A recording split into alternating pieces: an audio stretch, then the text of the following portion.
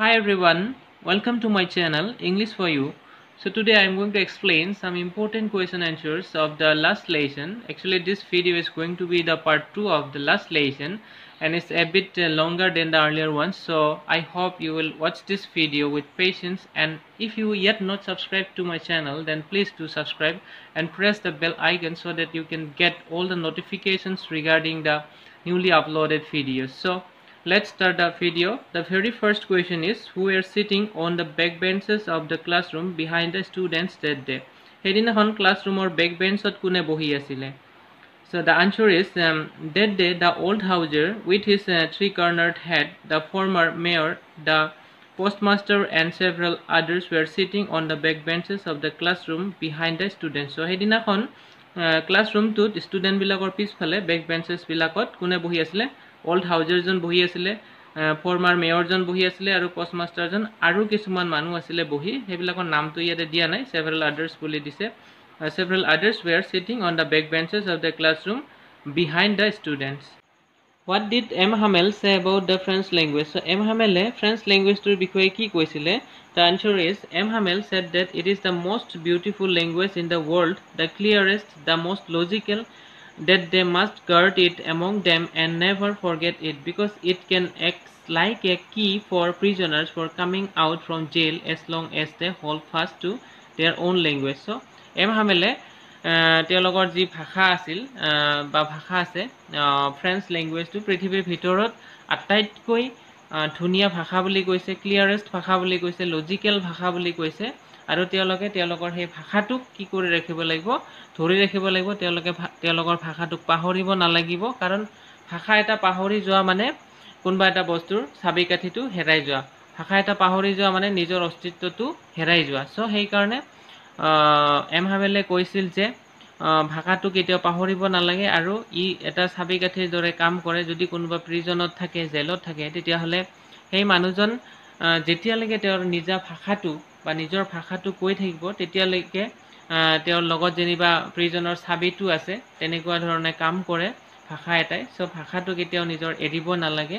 ভাষাটো এৰা মানে পৰাধীন হোৱা, সেইটোৱে বুজায়। During the Franco-Prussian War, Prussia was consisted of Franco-Prussian War সময়ত প্ৰুছিয়াখন কি ঠাইলৈ গঠিত আছিল?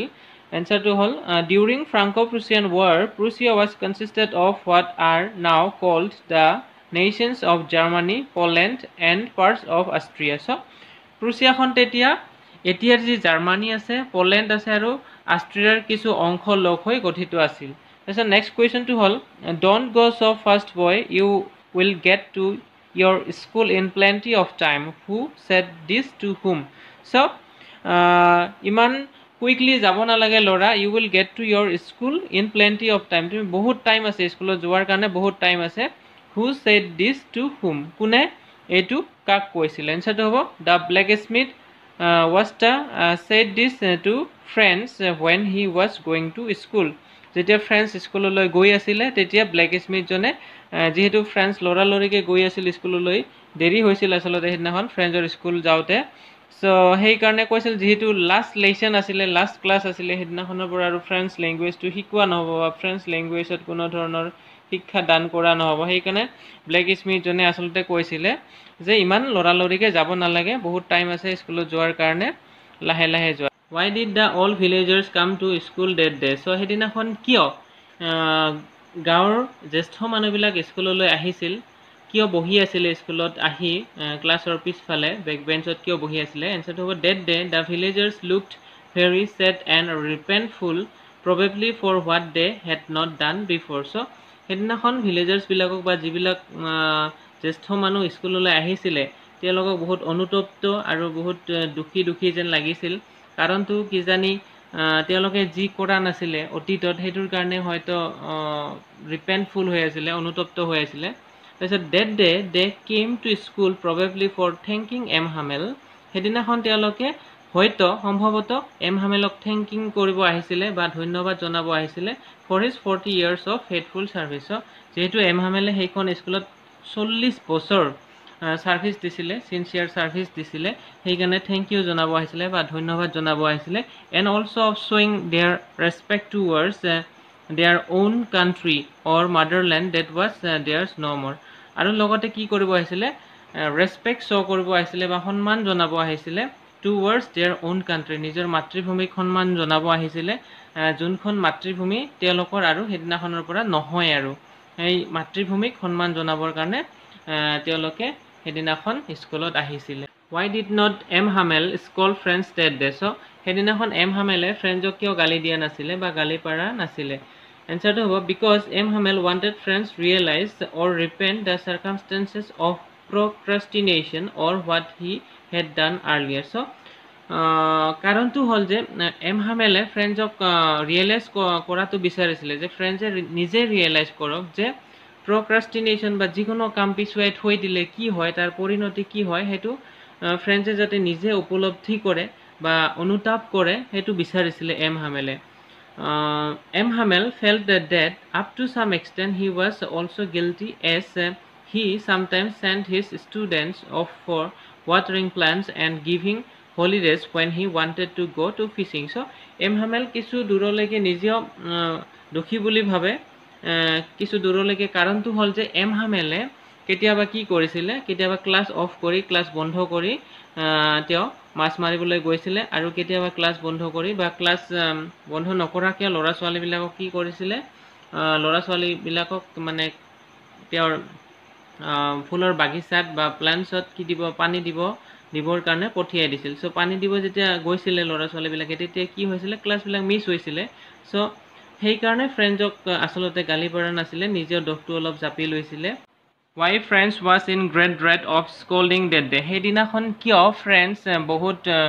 ভয়ত আছিল গালি খোৱাৰ ভয়ত আছিল তাৰ কাৰণটো হল because he was not prepared with the rules for participles for that day what M Hamel had asked him to prepare so তেওঁ ভয় খাই আছিল কাৰণটো হল যে M Hamele ফ্ৰেন্ডক পাৰ্টিসিপলৰ ৰুলস বিলাক প্ৰিপেয়াৰ কৰি আনিব দিছিল কিন্তু সেই ৰুলস বিলাক ফ্ৰেন্ডে প্ৰিপেয়াৰ কৰিব পৰা নাছিল আৰু M Hamelৰ পৰা গালি খাব বুলি ফ্ৰেন্ডে খুব ভয় খাই আছিল M Hamele তাক মাৰিব বুলি খুব ভয় খাই আছিল what is the greatest trouble of Alsace according to M Hamel so M Hamelৰ মতে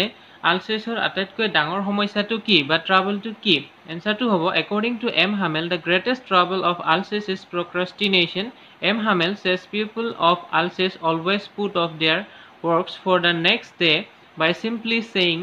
that they have plenty of time to do the work so Alsaceৰ মানুহবিলাকৰ এটা ডাঙৰ সমস্যা আছে প্ৰবলেম আছে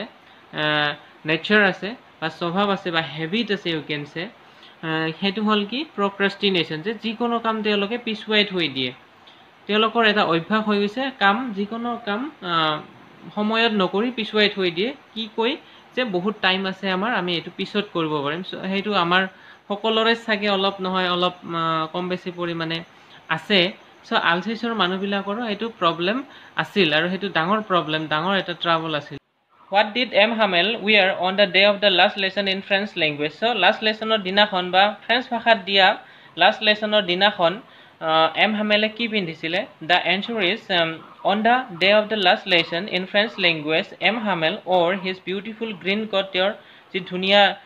heujia coat khon asile hekon pindhisil tar pisot frill shirt cos loga shirt khon pindhisil and the little black silk cap eta silk or cap eta horu black silk or cap pindhisile which were all embroidered aru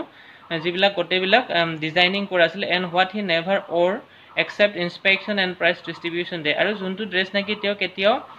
an kamot ব্যবহার কৰা নাছিলে অকল বা আন দিন বিলাকত ব্যবহাৰ কৰা নাছিলে অকল ইনস্পেকশন ডে আৰু প্ৰাইস ডিস্ট্ৰিবিউশন ডেট হে বা পুৰস্কাৰ বিতৰণৰ দিনত হে বা পৰিদৰ্শন স্কুল পৰিদৰ্শনৰ দিনত হে কি কৰিছিলে পিন্ধিছিলে Why did M Hamel wear his fine Sunday clothes that day? হেদিনাখন M Hamele কিয় তেওঁৰ ফাইন সানডে ক্লথছৰ পিন্ধিছিলে ফাইন সানডে ক্লথছ মানে হল সোই ড্ৰেছ যিবিলাক ভাল ড্ৰেছ মানুহৰ থাকে স্পেশাল অকেজনত পিন্ধে হেবিলাকে সানডে ক্লথছ বুলি হেবিলাককে কোৱা হয় আনসাৰ টু হ'ব in honor of the last lesson in French language he wore his fine Sunday clothes কি কাৰণত পিন্ধিছিলে in honor of the last lesson in French language যি লাষ্ট পাঠ আছিল হেই পাঠটুক ৰেসপেক্ট দিবৰ কাৰণে অনাৰ কৰিবৰ কাৰণে সন্মান কৰিবৰ কাৰণে M Hamele হে ড্ৰেছৰ ফাইন সানডে ক্লথছৰ কি কৰিছিলে হেদিনাখন পিন্ধিছিল The last question is why did M Hamel write Vive la France as large as he could so Vive la France বুলি হেদিনাখন এম হামেলে কিয় যিমান পাৰে সিমান ডাঙৰকৈ ব্লেকবোৰ্ডত লিখিছিল so answer to about that day on the last lesson in French language at the end of the class he wrote vive la France as large as he could because he wanted to show his deep patriotism and to defend their language French so কিয় লিখিছিলে vive la France or অৰ্থটো হ'ল যে long live France এই ফ্ৰেজটো কিয় লিখিছিলে ব্লেকবোৰ্ডত যিমান পাৰে সিমান ডাঙৰকৈ কাৰণ to show his deep patriotism তেওঁৰ যি গভীৰ দেশপ্ৰেম আছে দেশৰ প্ৰতি হেতু শো কৰিবৰ কাৰণে and to defend their language French আৰু তেওঁলোকৰ নিজৰ যি ভাষা ফ্ৰেঞ্চটো যেহেতু সংকটত পৰিছে সেই ভাষাটোক ডিফেন্ড কৰাৰ কাৰণে ফ্ৰেঞ্চ ল্যাঙ্গুৱেজটো সংকটত পৰিছে যেহেতু তেওঁলোক পৰাধীন হৈ গল হেদিনাখনৰ পৰা সো ফ্ৰেঞ্চ ল্যাঙ্গুৱেজটো সংকটত নিশ্চয় পৰিব সো সেই কাৰণে ফ্ৰেঞ্চ ল্যাঙ্গুৱেজটো ডিফেন্ড কৰাৰ কাৰণে সাপোৰ্ট কৰাৰ কাৰণে কি কৰিছিলে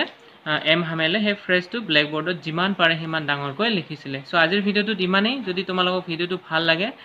তেতিয়া হলে প্লিজ লাইক শেয়াৰ কমেন্ট আৰু চেনেলটো সাবস্ক্ৰাইব কৰিব নাপাহৰিবা and thank you for watching the video bye bye for today